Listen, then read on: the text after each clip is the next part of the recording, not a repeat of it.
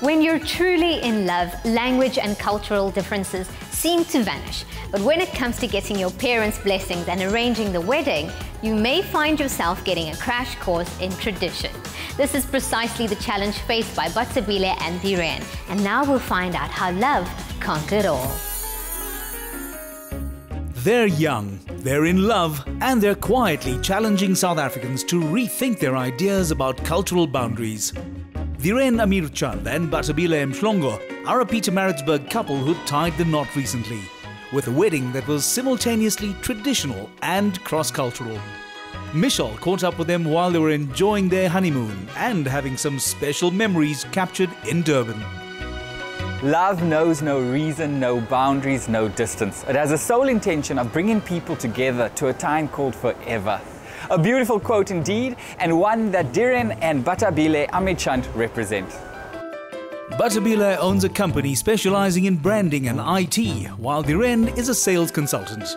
But work was definitely far from their minds when they all met in the Submarine restaurant. Look at this view. How incredible is that? Looks great. I'm really curious to hear about your love story. I'm going to start off with you, Dhiren. How did you meet? Well, it was one of my clients' parties that they were having. I was invited, but I initially didn't want to go. So this guy dragged me there, and I saw her there at the park while we were having the braai. Took notice of her, didn't want to say anything because I was a bit too shy. And then after that, it started raining, so we moved it to one of the guys' house that stayed like about 5 minutes away. Went there, and there was a soccer match. And she's also not a soccer fan, so we were like in one corner, we started chatting. And Bathabile, has he gotten the story right? You know, they always say men never get the full story. He's gotten everything right except for his pickup line. He walked up to me and he asked me why I was being antisocial.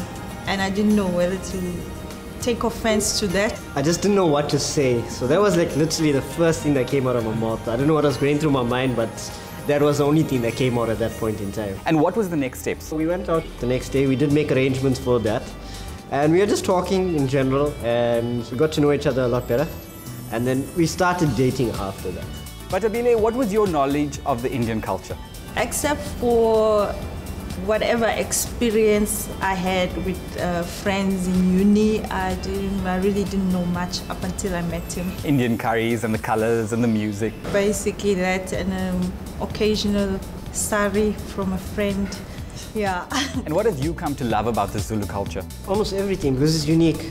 Like small gestures, like for example, if they offer you a plate of food. Now, generally in our side, if they offer you and you're full, you ate, you can say no. In their culture, you can't. It's a significance of disrespect.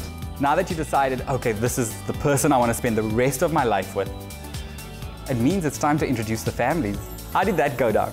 I wasn't too keen. But the one day, I think his car went for service, and he asked me for a lift, and I had to drop him off outside his house. As I jumped out, his mother, for some reason, was outside. Tabi, you know that was planned, right? And she knew there was the car guy. She just called us in.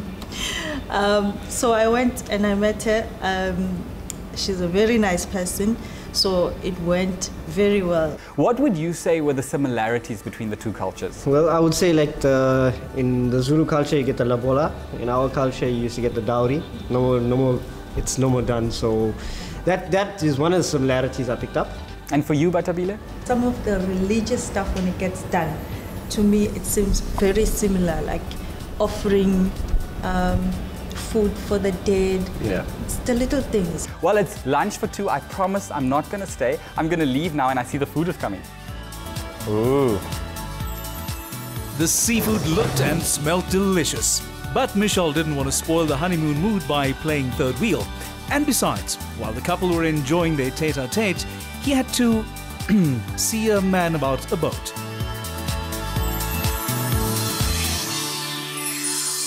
No one can guarantee any newly married couple that the future will be plain sailing all the way. But Bathabile and Dhiren have already navigated some choppy seas. And we wish them a long and happy voyage together.